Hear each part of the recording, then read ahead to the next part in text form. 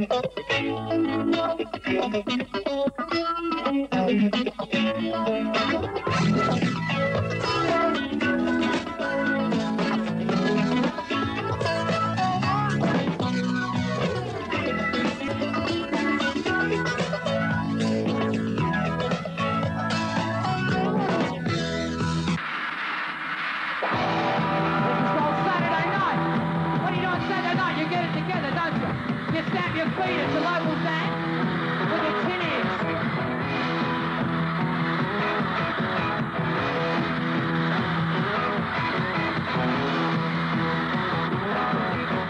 and welcome to Flashes. That was Flashing Red Symons there on his lead guitar. And we've got lots of things on the show today, but I'm not going to tell you about any of them because I'm going to introduce Red Symons.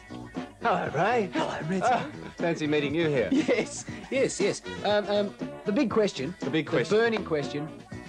What are you doing in your spare time these days?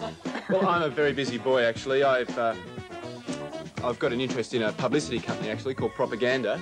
So anything I say about the Kevin Boric band is lies to line my own pockets.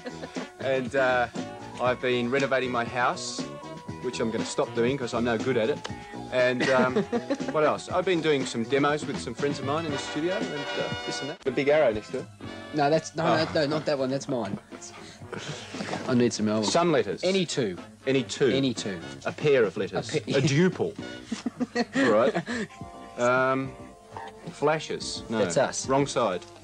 Now, this is from Jenny Webster of 23 Burralong Street, Deagon, Queensland. That was good. Yeah, not bad. What about the next one? News reading. Sharon Routledge. I'll say Routledge, all right? Say no more. 46 Waring Street, Ravenswood, Tasmania. Okay, for those two lovely people, we're going to send you these albums. First, the Electric Light Orchestra, a new world record, which is great.